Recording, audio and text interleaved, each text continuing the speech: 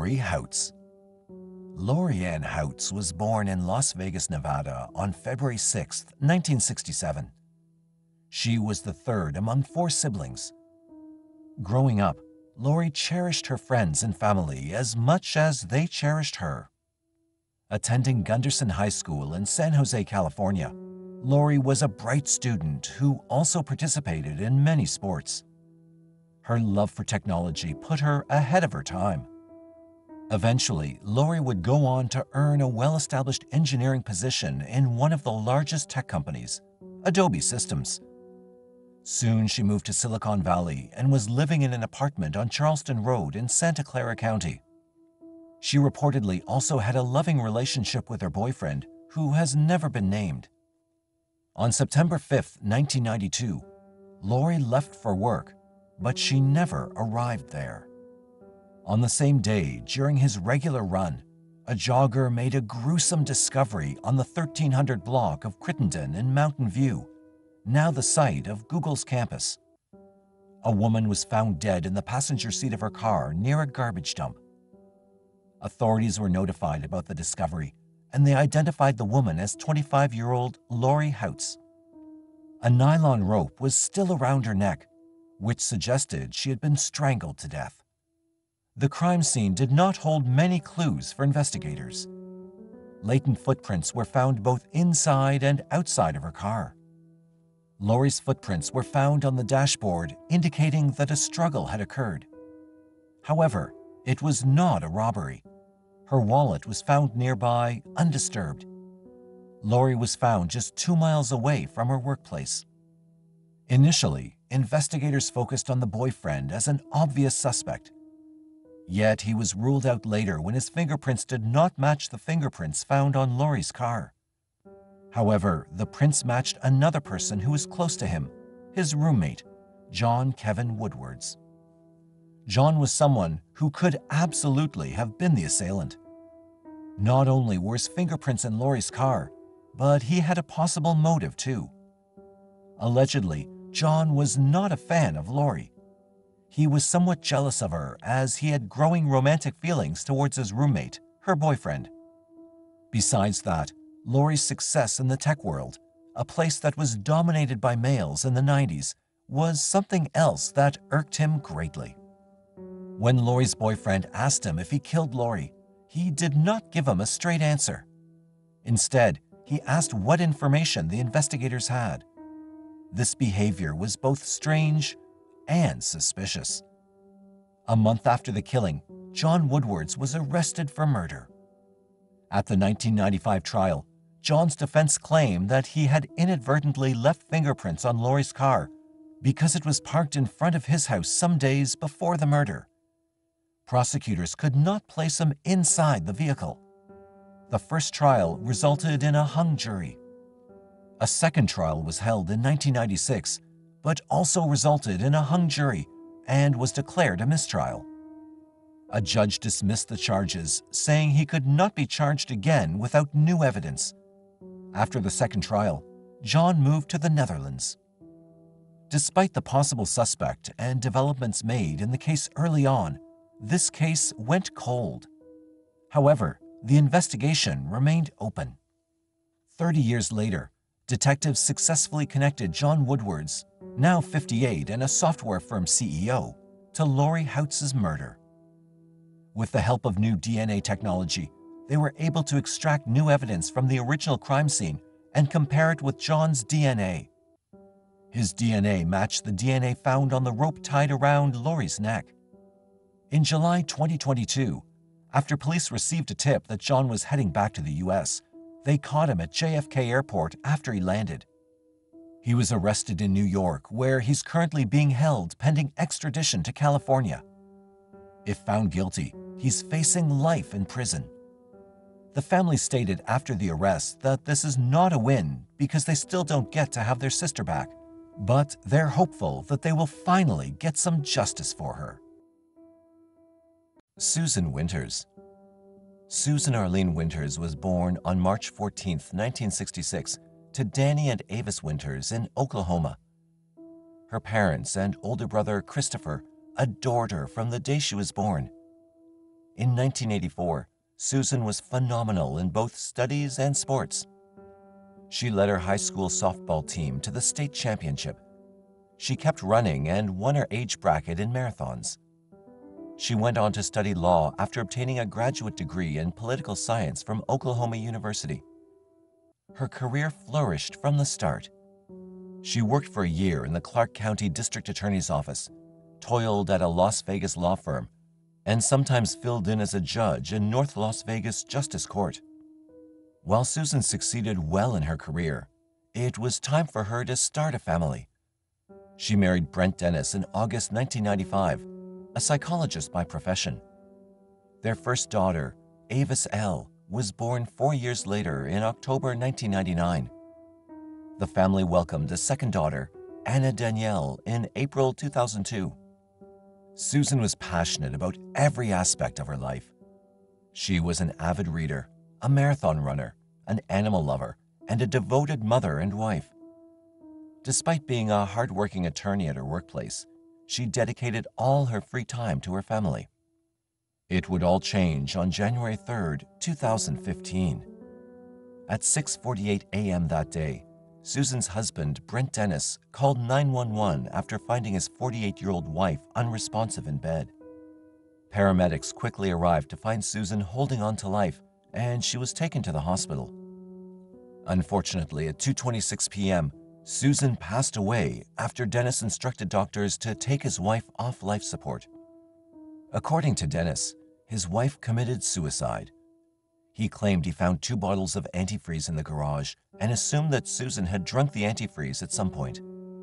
When asked why his wife committed suicide, Dennis told police that he and Susan had been fighting for quite some time.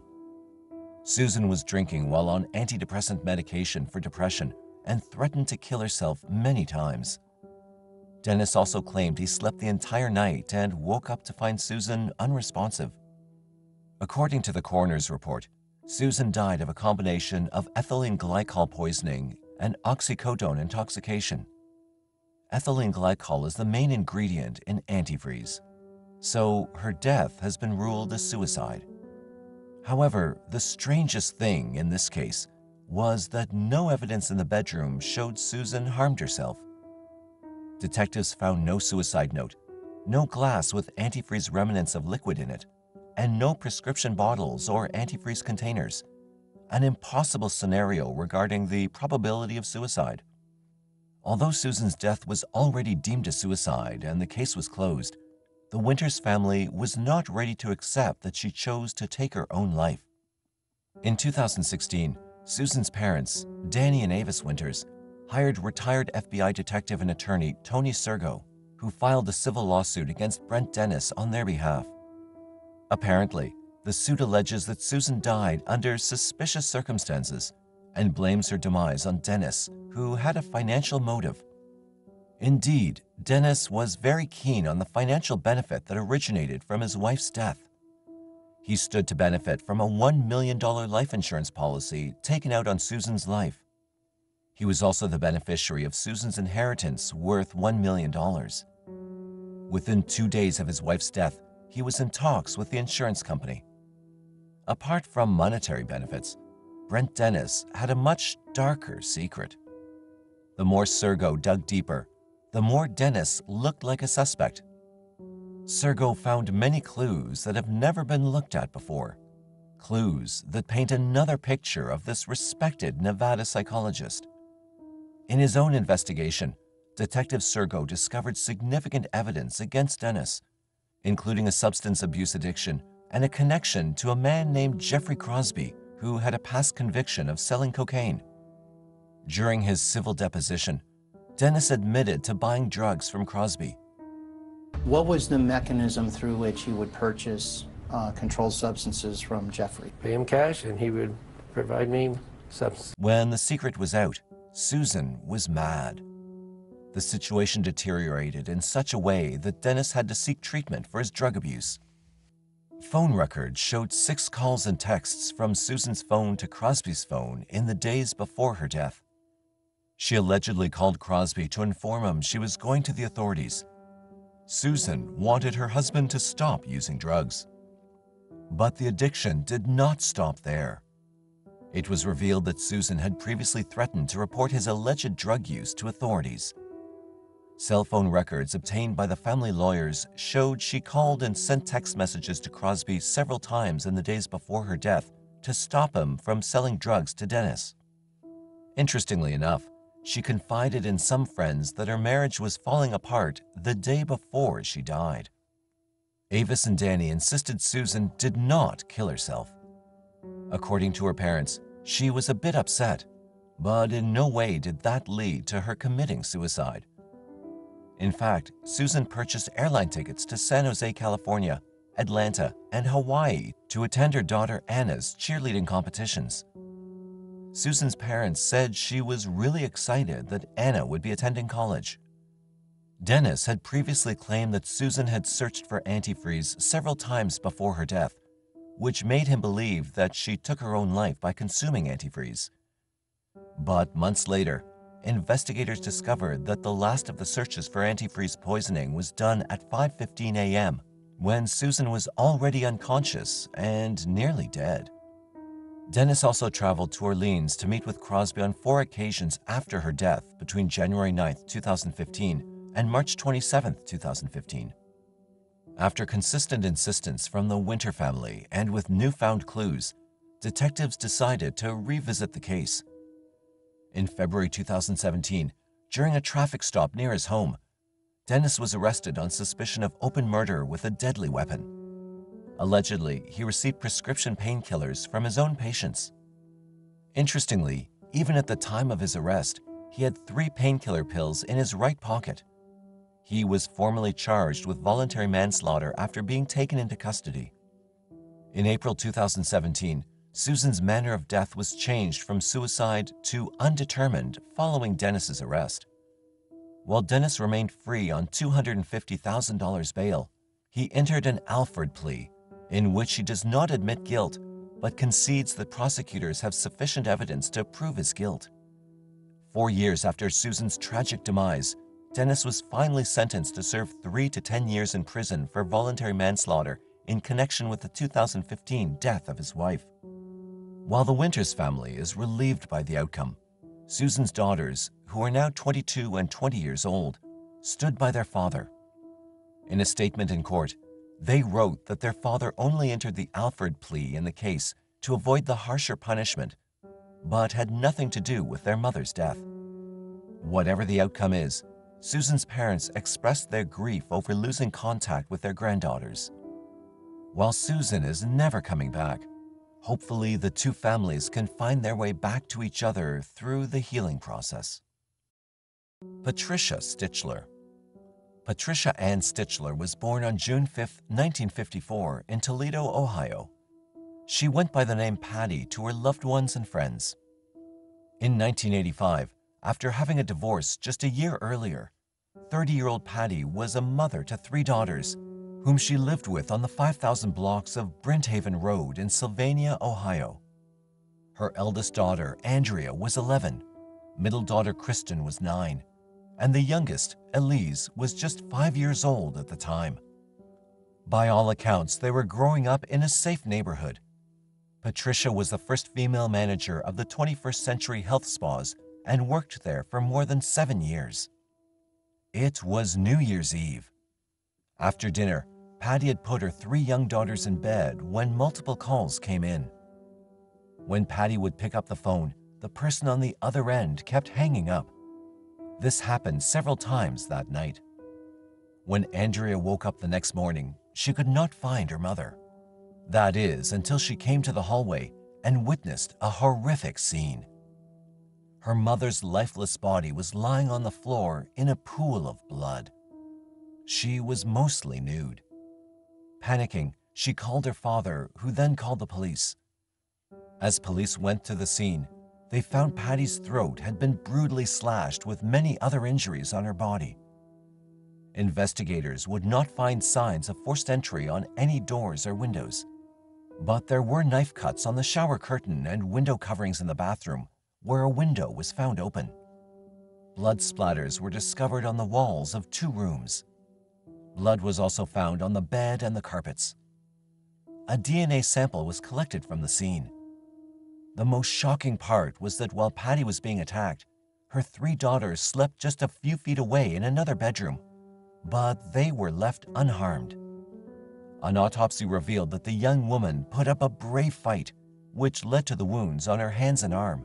But she was no match to the intruder, who had a knife in hand and inflicted 19 stab wounds upon her. A few stab wounds to her abdomen were caused after she was dead. Investigators believe the assailant broke into the house through the bathroom window. She was most likely being watched before the attack, but they could not determine whether the assailant previously knew her or not. An unknown male DNA profile was developed from the evidence collected at the crime scene. Both Patricia's ex-husband and her boyfriend at the time were investigated extensively and ruled out early on in the investigation. Patricia's daughters swore to do everything in their power to bring justice to their mother. Through the years, they actively worked with the investigators in the case, which went cold pretty much after the first year of the murder. Andrea does not have a recollection of the fateful day due to the extreme trauma she went through after finding her mother in that state. When Rich Schnorr became the chief of the Sylvania City Police Department, he prioritized the Patricia Stichler case because this was the only unsolved homicide in the city. Among the 3 homicides that occurred in the town, the other 2 were solved pretty quickly. In 2018, a genetic genealogist built a family tree of the suspect from the DNA that was preserved for all these years and came up with some distant relatives, which then led to a biological mother. But she had given up the suspect for adoption, so the genealogists had to trace even further. Finally, all of their hard work would pay off, and the suspect was identified as Michael Mellis. Michael was just 17 years old at the time of the murder and lived only 6 houses down from Patty. He joined the Army after graduating from high school, while his family left the community shortly after the murder, as did Patty's. Although he was so close, investigators never had him on the radar for Patty's murder. Patricia's family was shocked to hear this news. Finally, they had the closure they had wanted for so long. The pain was irreversible for Patty's daughters, but they finally knew who took their mother from them after 37 long years of uncertainty. However, it was bittersweet, as Michael could not be brought to justice. As it turned out, in 1989, just 4 years after Patty's murder, Michael would die in a single-car road accident while stationed in North Carolina. Despite this, Patty's middle daughter, Kristen, now 46, has a sense of peace knowing who killed her mother and that he can no longer hurt anyone. Lindy Sue Biechler. Lindy Sue Little was born on January 31st, 1956. Lindy's parents separated when she was young, and she stayed with her mother. Her father remarried and had a little boy named Mike. Lindy and Mike were very close, and he has remained a steadfast advocate of his half-sister for over 35 years. Lindy and Philip Biechler were high school sweethearts. In October 1974, the couple got married, and Lindy officially became Lindy Sue Biechler. While attending college, Philip worked at a car rental store, and Lindy worked at a flower shop. They moved to a first-floor Manor Township apartment in Lancaster, Pennsylvania. Everything seemed to be going fine, but Lindy could not shake the feeling that someone was watching her. She confided in her family that she felt very uncomfortable in that apartment. One time, she even saw someone peeking inside her room through the glass sliding door. On December 5th, 1975, between 6:45 p.m. and 7:05 p.m., Lindy returned home from the grocery store. Around 8:45 p.m., Lindy's uncle and aunt dropped by her Manor Township apartment. When they entered the apartment, they discovered blood on the front door, the entranceway wall, and the carpet. Inside, Lindy was lying on her back, covered in blood, with a knife sticking out of her neck. Panic-stricken, they called the police immediately. When investigators reached the scene, they found blood all over the floor. They noticed the signs that a struggle had taken place. A butcher's knife was still stuck in Lindy's neck. The knife handle was wrapped with a tea towel. Interestingly, it matched the set of blades located in Lindy's kitchen. Traces of unknown DNA were collected from semen on Lindy's underwear and her pantyhose. Her body was then taken for autopsy. The autopsy report revealed that Lindy had been brutally stabbed a total of 19 times with 2 different knives. She had also been sexually assaulted. Police believe that the fatal wound came early on in the attack, yet the killer kept stabbing her. This is known as overkill and is usually associated with very high emotions during an attack. There was no indication of forced entry and no evidence of a robbery. Despite a bloody footprint at the scene, for a long time there was no new development in the case. Neighbors were questioned, but were not present at the time of the murder and could not provide any additional information. Police initially suspected Lindy's husband, but he was later ruled out. Around the 1-year anniversary of her death, Lindy's grave was defaced with red paint and chips to the gravestone from a sharp object. A letter soon followed claiming responsibility for both the vandalism and the murder. Police later determined that this was a hoax. In 1997, a DNA profile was developed. In 2000, it was uploaded to the CODES database, but no match was found and the case remained closed. Then, in January 2019, Manor Township Police Department handed the case over to the Lancaster County District Attorney's Cold Case Unit, which was formed in the same year. In June 2019, the unit reached out to Parabon Nanolabs to use their Snapshot Advanced DNA Analysis service to analyze the DNA found at the crime scene. In September 2019, the investigators released 2 different composites developed by Parabon based on the DNA evidence. These composites helped in sketching the suspect's appearance, including skin tone, eye color, and hair color. The images show the killer at 2 different ages and how he would have changed over the years, from 25 to 65. In 2020, C.C. Moore, the chief genetic genealogist at Parabon Nanolabs, began digging deeper into the case by using genetic genealogy, which uses an unknown suspect's DNA to trace his or her family tree. She did not get a match right away. However, she was able to find very distant relatives. After months and months of scouring through documents, she was able to identify a suspect. It turned out that the suspect was hiding in plain sight all these years, and no one had a clue. It was David Sinopoli, a neighbor of Lindy who, at the time of her murder, lived in the same apartment complex. Yet police still needed to obtain a sample of his DNA to make an arrest. In February 2022, investigators tailed Sinopoli and recovered a coffee cup he had used and had thrown away at the Philadelphia International Airport. Reports from the labs later confirmed the DNA on Sinopoli's cup and DNA collected from the semen on Biechler's underwear and pantyhose were a match. Just as in Nancy Bennallack's case, the motive for the horrific murder remains unclear, and the only connection between the two was the apartment complex they both lived in. In July 2022, 68-year-old Sinopoli was arrested and charged with Lindy's murder. He's currently being held without bail at the Lancaster County Prison. It's a relief to all that with the help of genealogy, Lancaster's oldest cold case has finally been solved. Stephanie Hebert. On June 30th, 1972, Donald and Joyce Hebert were blessed with a beautiful baby girl. They named their daughter Stephanie Lynn Hebert. The middle-class family lived in a suburban neighborhood along the Mississippi River in Wagaman, Louisiana.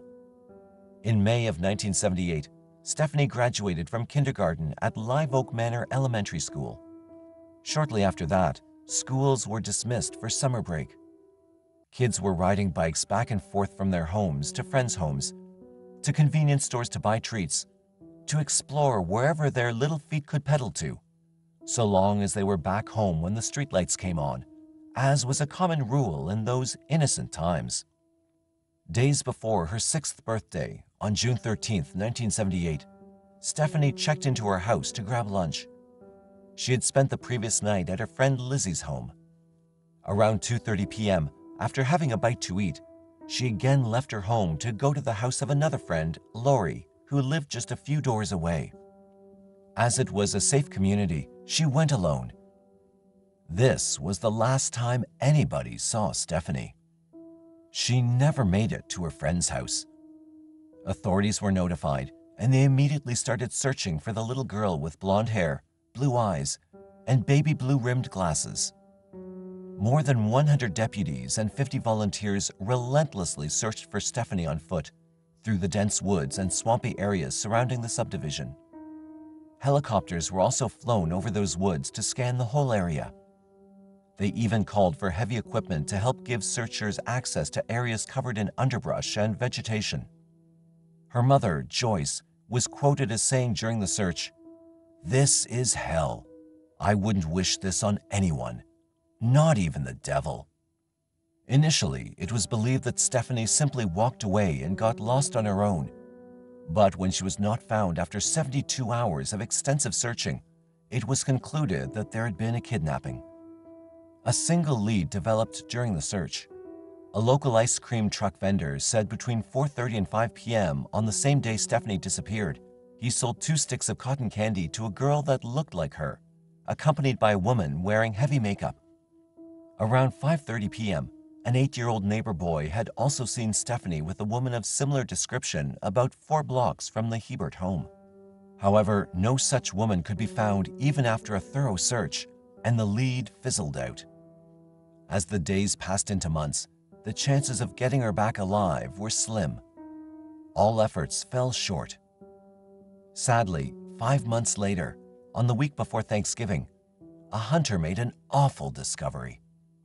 About 20 miles away from her home, in a remote wooded area of St. Charles Parish, a tiny skeleton was found tied to a willow tree with a rope.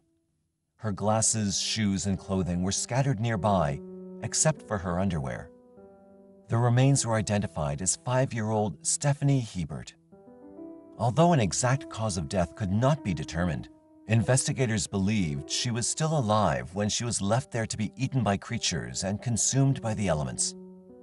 As little Stephanie was laid to rest, investigators could not fathom what kind of monster could be capable of committing this horrendous crime. There were several suspects throughout the years, but none could be prosecuted due to the lack of solid evidence. The case soon turned cold.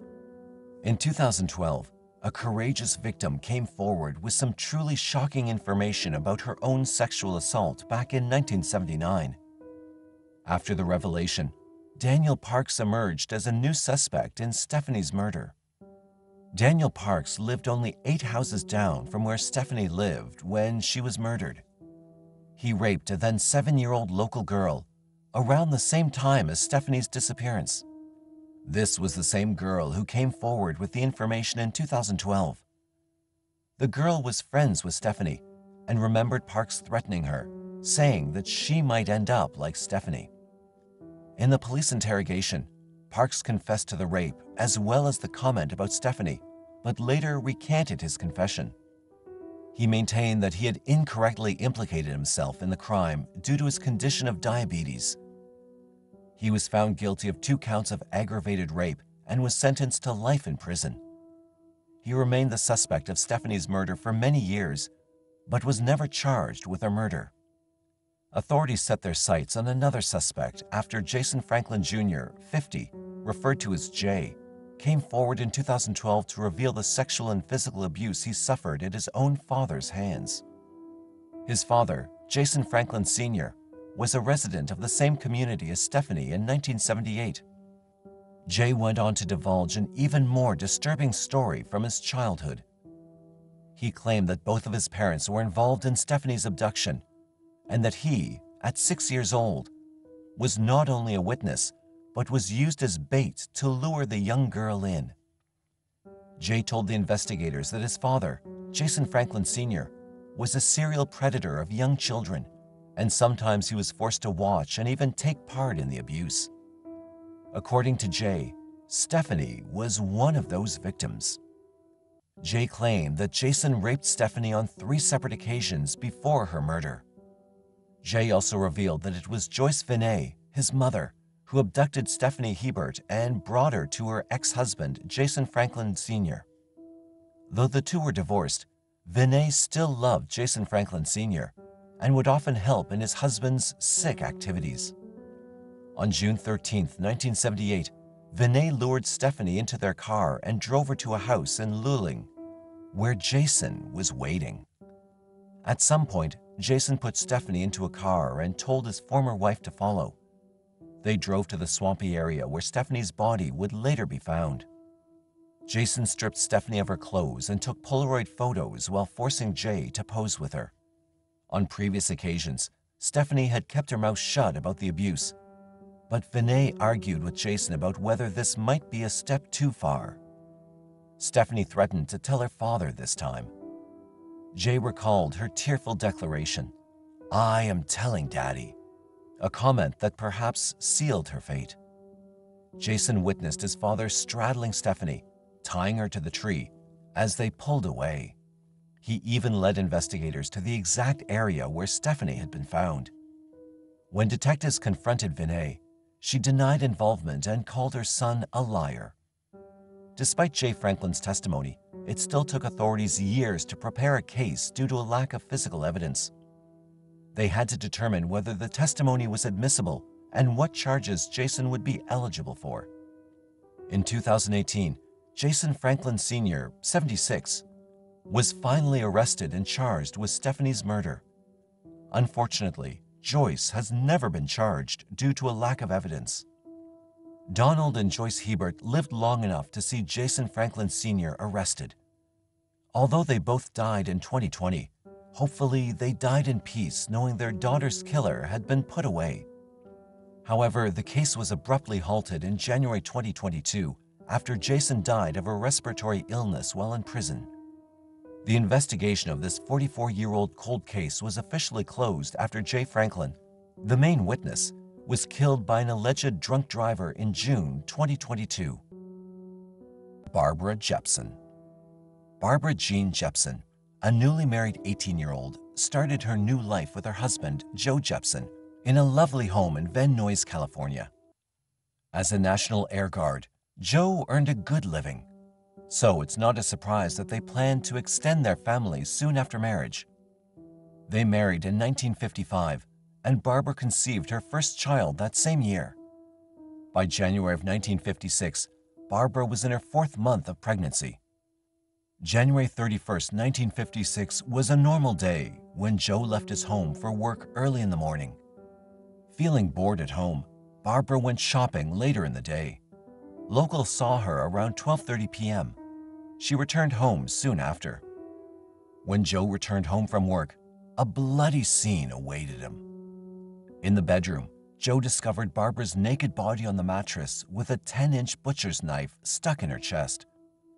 Joe covered his wife with a blanket and then called the police.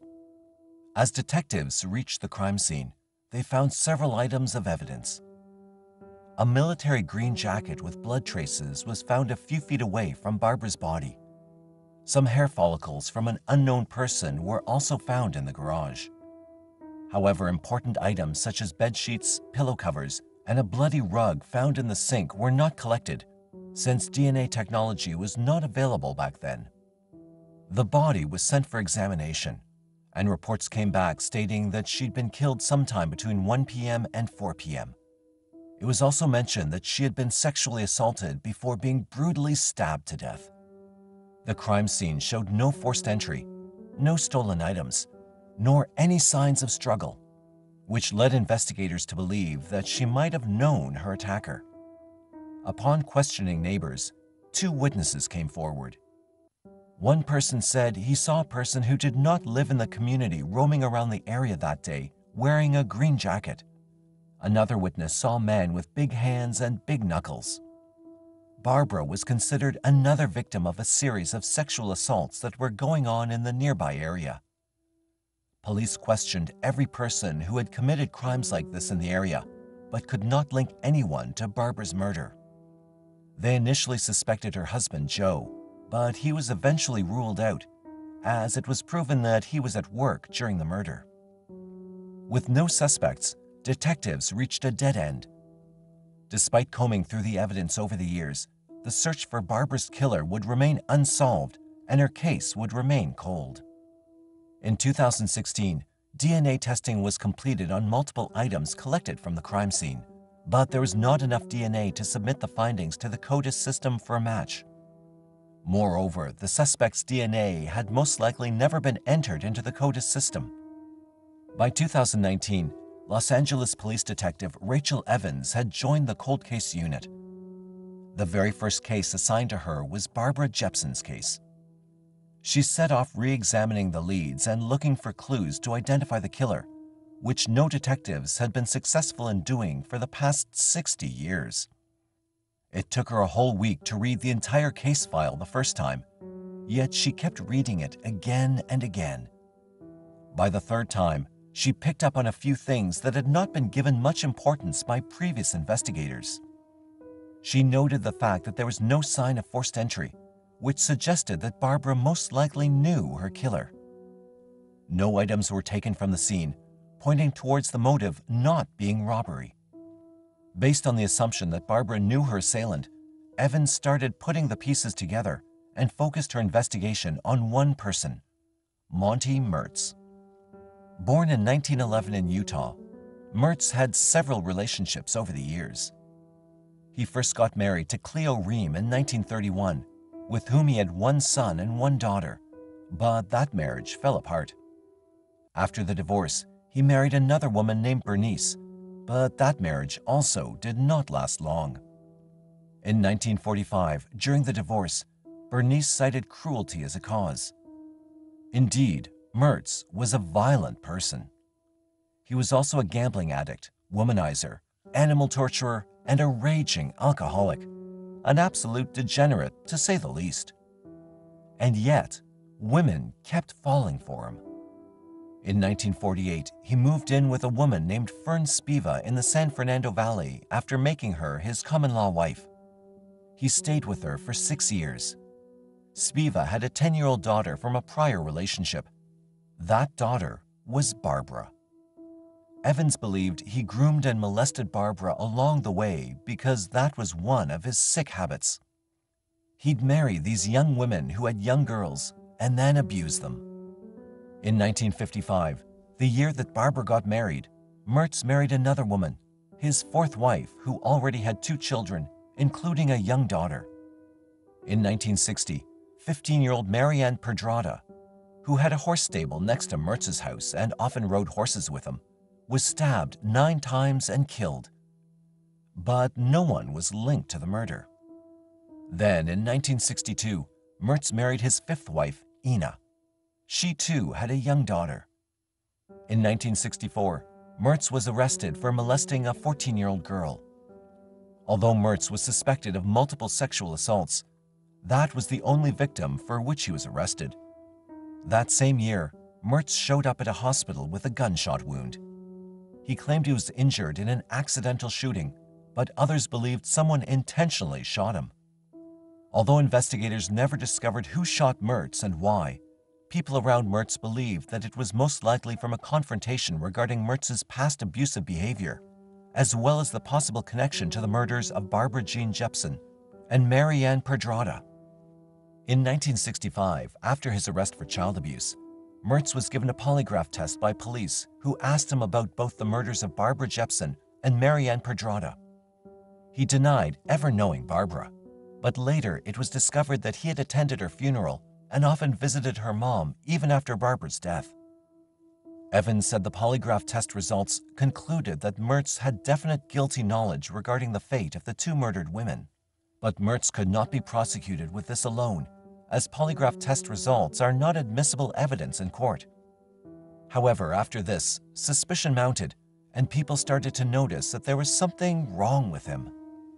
One of the people who had suspected him was his own wife, Ina. She found the underwear of a young girl in a drawer in their house. On August 15, 1965, while he was out of jail, she confronted Mertz about whether he had been abusing the girl whose underwear he had. Suspicions already looming over him, this confrontation was the last straw, as Mertz then grabbed a gun and chased Ina outside to the street, shooting her multiple times and killing her. Afterwards, he returned to the house and killed himself. This murder-suicide would be the last depraved act in his pathetic criminal life. It was revealed that in 2017, a former stepdaughter of Mertz came forward to tell a shocking story. On the day that 15-year-old Perdrada was murdered, the then 10-year-old girl saw Mertz come back into the house with a bloody knife and blood on his hands and clothing. She was so terrified of Mertz that she waited 50 years to come forward with this information.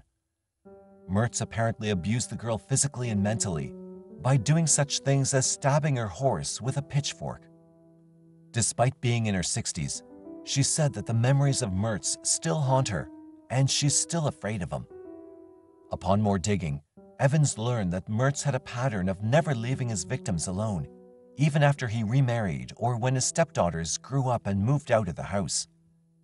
He would continue to abuse and sexually assault them until the time of his death. After some tiring research, Evans was able to track down Mertz's relatives still living in Utah. In September 2019, a search warrant for DNA was served on Mertz's 87-year-old son. Before the warrant, detectives were considering exhuming Mertz's body, but they were hopeful that the case could be solved by collecting his son's DNA. The son died just 2 weeks after giving his DNA to the detectives. Although there was not enough DNA to present, there was enough of a match to allow the cold case to be solved as per the standards of law enforcement, with 99% certainty that Mertz was Barbara's killer. He was also suspected of other murders and assaults. Evans said he would be charged with first-degree murder if he were still alive. Although many of the people directly affected by this tragic murder have long since passed. Karen Stitt. 4 decades ago, on September 2, 1982, after spending the entire evening with her boyfriend in Sunnyvale, California, 15-year-old Karen Stitt went to catch a late-night bus back to her home in Palo Alto.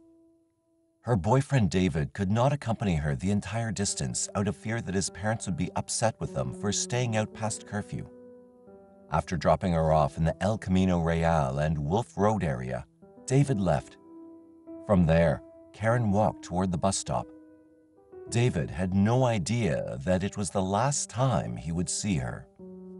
The next day, a delivery man witnessed a horrific scene roughly 100 yards away from the bus stop and called the Sunnyvale Department of Public Safety to report it. He found the naked body of Karen Stitt, whose arms and feet were bound by her own clothing. The brutally assaulted body was concealed behind a blood-stained wall near the now-gone Honeybee restaurant. Closer inspection of the crime scene showed that the leaves and dirt around her feet had been disturbed, suggesting that she was still alive when her body was left there. Investigators believed that the murder was committed while the perpetrator was attempting a kidnapping. Detectives were shocked to witness the viciousness of the crime. After identifying the body and contacting the family, the corpse was taken to the medical examiner's office. The autopsy revealed that the 15-year-old girl had been sexually assaulted and fatally stabbed more than 60 times. Multiple stab wounds were found on her neck and chest areas. Although nobody knew who could have committed such a heinous crime, the murderer himself left his mark in the form of bodily fluids on Karen's body. During the initial investigation, David, the boyfriend, was a suspect, but he was quickly ruled out by DNA evidence. Investigators also came across a possible witness, a machinist who saw a suspicious old-fashioned truck parked with its parking lights on near the area where Karen's body was later found. Although detectives urged the public to come forward if they had information about Karen's murder or the truck, their search remained fruitless. They investigated other possible leads, but nothing ever came of those either. Sadly, days turned into months, and months turned into years, still with no significant developments made in the case. In 2000, a DNA profile was created from the DNA obtained as physical evidence at the crime scene and run through CODIS, the FBI's national database, but there were no matches. Amazingly, a valuable tip regarding Karen's murder came in after almost 40 years of silence. In 2021, Detective Matt Hutchison received a tip that pointed to one of 4 brothers from Fresno, California, as the murderer of Karen Stitt. Hutchison reopened the case and started his own investigation. By April of 2022, Detective Hutchison, using genetic genealogy, had ruled out all of the brothers except one.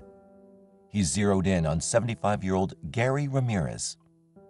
Detectives did not have access to Gary's DNA, as by then he was living in Hawaii. However, they were able to obtain a DNA sample from his child. In early 2022, the sample was sent to the lab for DNA analysis. The result identified Gary as the likely source of the DNA obtained from the crime scene. Detectives believe Gary kidnapped Karen from the Sunnyvale bus stop and then brutally raped and killed her before dumping her bloodied body nearby. Gary, a former bug exterminator, had no criminal history, which is why his DNA was not present in the CODES database. On August 2, 2022, Gary Ramirez was taken into custody and charged with Karen Stitt's murder from his home in Maui, Hawaii. The date of his first court appearance is pending. If found guilty, he could face up to life in prison without the possibility of parole.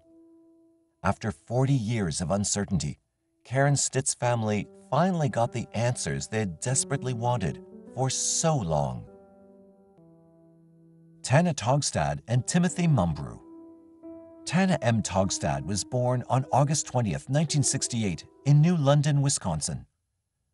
Tanna had one older sister, Veronica, and one older brother, Richard. 2 years after Tanna's birth, a younger brother, Jeffrey, was born.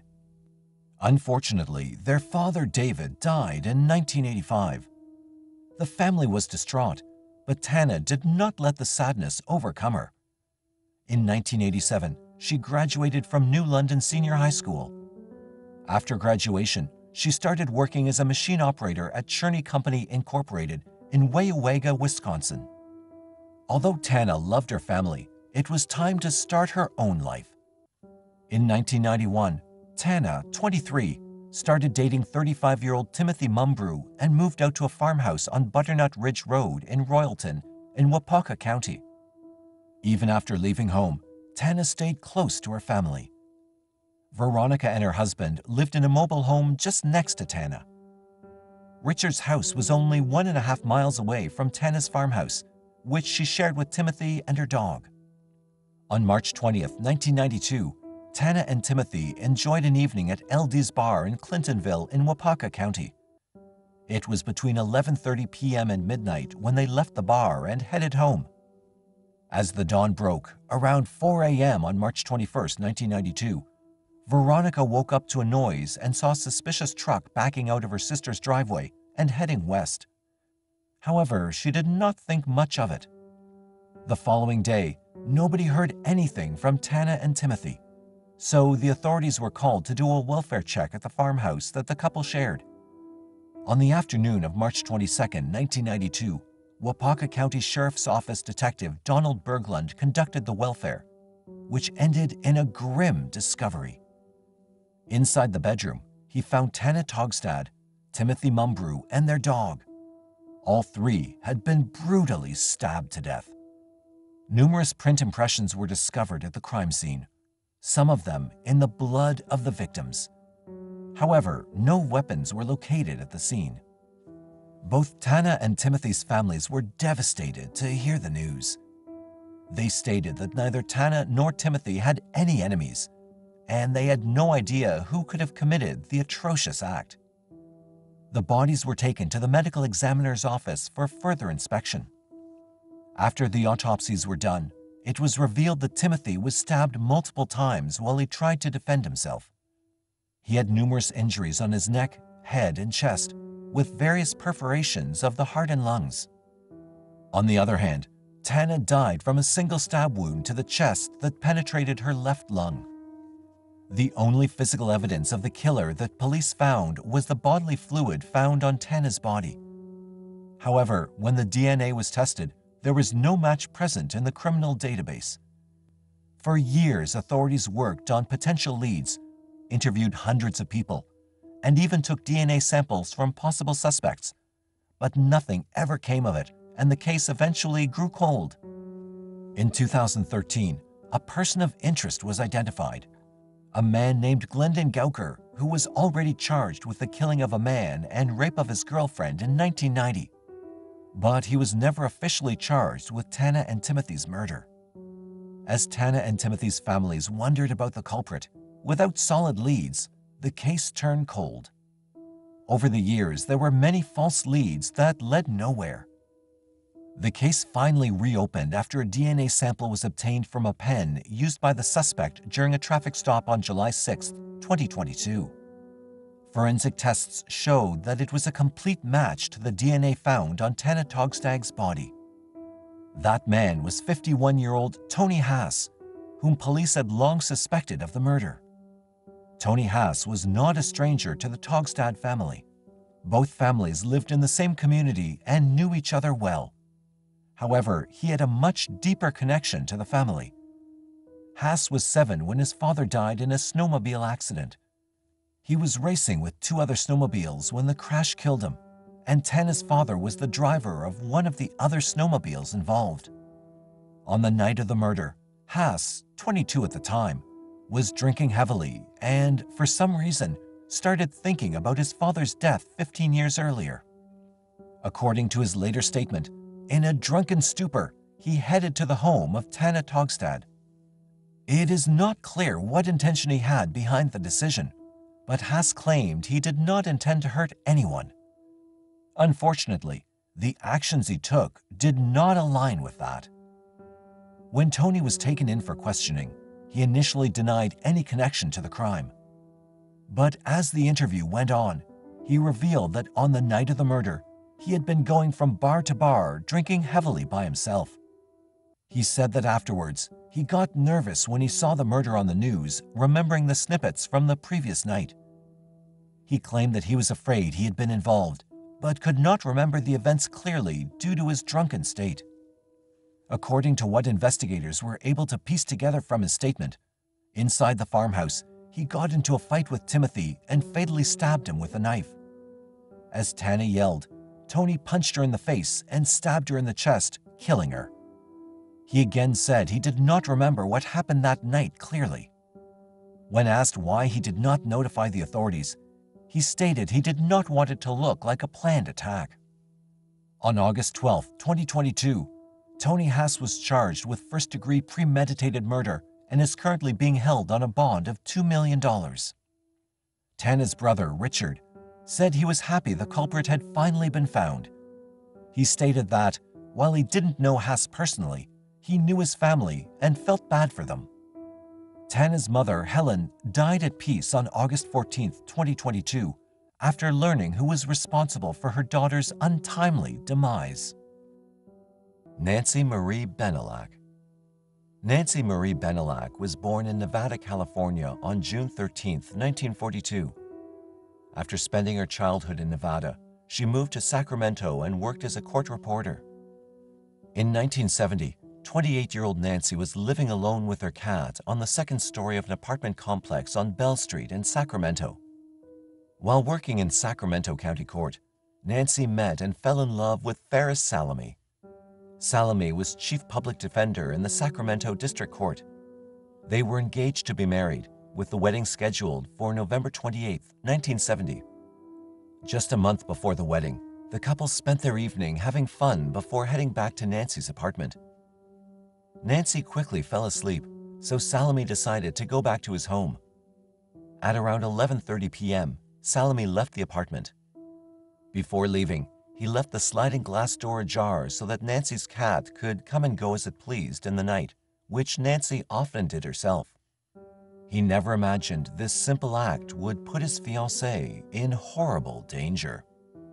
The next morning, on October 26, 1970, when Nancy did not show up for work, her coworkers grew concerned, as she never missed work. One of her coworkers sent her son to check up on Nancy. When no one opened the door, even after repeated knocks, he reached out to the building manager. Together, the building manager and the coworker's son discovered a heinous crime scene after entering the apartment with a passkey. Nancy was lying dead in a pool of her own blood in her bed. She had been ruthlessly stabbed over 30 times. Defensive wounds on her arms indicated that she tried desperately to fight off the attacker.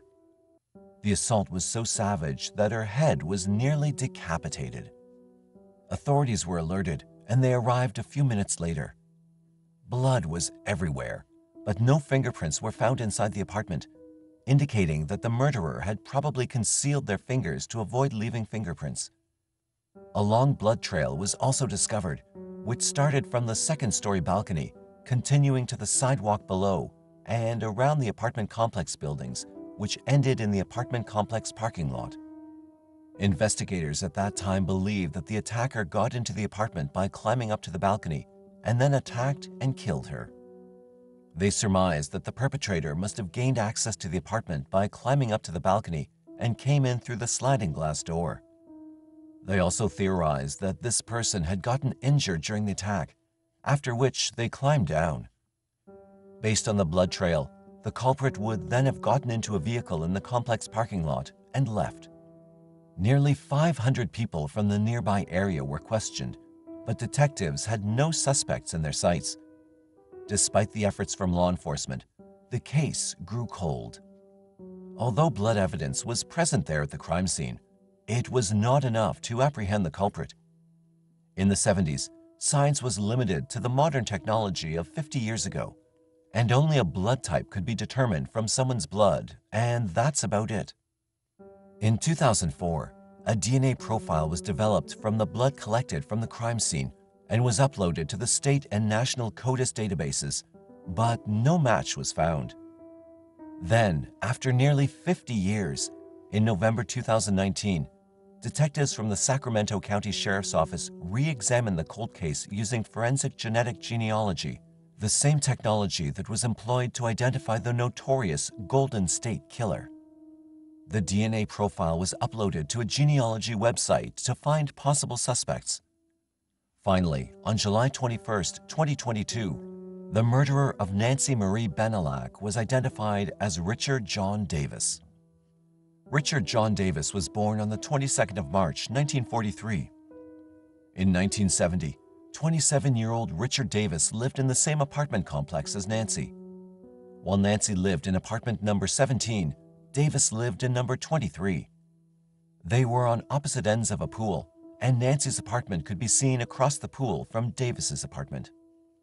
Among the 500 people, both Davis and his roommate were interviewed by the sheriff's office during the initial investigation. However, each provided alibis for one another. Davis had no previous convictions except for a driving under the influence charge, so his DNA had never been uploaded to the CODES database. No motive for the murder has been mentioned, but the murder did appear to be premeditated, according to investigators, due to the killer's choice of placing masking tape over his fingertips, which clearly indicated this was a premeditated attack. Nancy was not close to Davis. The only connection they could find between Davis and Nancy was the apartment complex they both lived in. However, investigators now believe that Davis stalked Nancy and was jealous about her getting married to a decent man weeks later. Apparently, this jealousy and rage are what motivated him to break into her apartment and kill her. The revelation was bittersweet to Nancy's family, as Davis died on November 2, 1997, at 54 years of age, due to complications from alcoholism.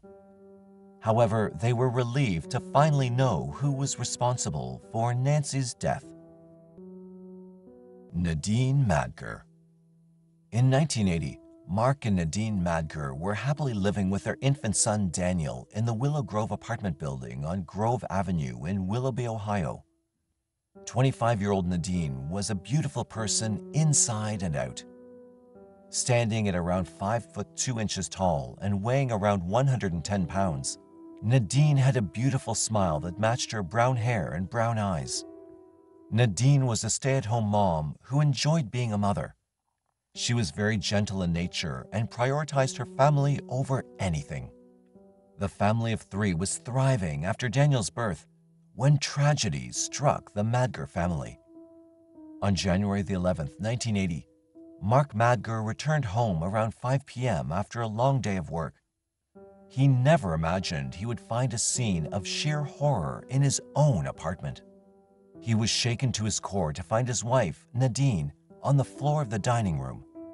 She had been stabbed more than 40 times with a butcher's knife that was still sticking out of her body.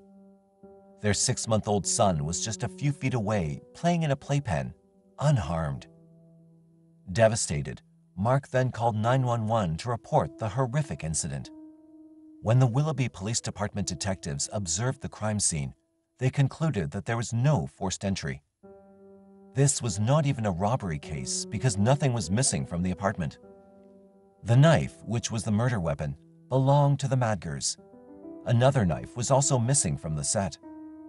After the corpse was taken to the medical examiner's office, the reports revealed that, although no sexual assault occurred, the attacker had stabbed Nadine 40 times, which looked like a crime of passion. In the initial investigation, it was believed that Nadine was murdered sometime between 1:15 p.m. and 4:45 p.m.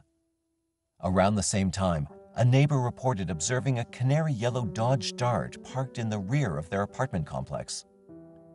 Not many clues were left at the crime scene, but the killer did leave something behind. The blood on Nadine's shirt played the most crucial part in the later part of the investigation. The perpetrator's blood suggested only one thing: he was somehow injured in the attack and had bled. Some of the killer's blood on Nadine's shirt was in the form of perpendicular drops, which suggested that the suspect was standing on top of Nadine while he was bleeding.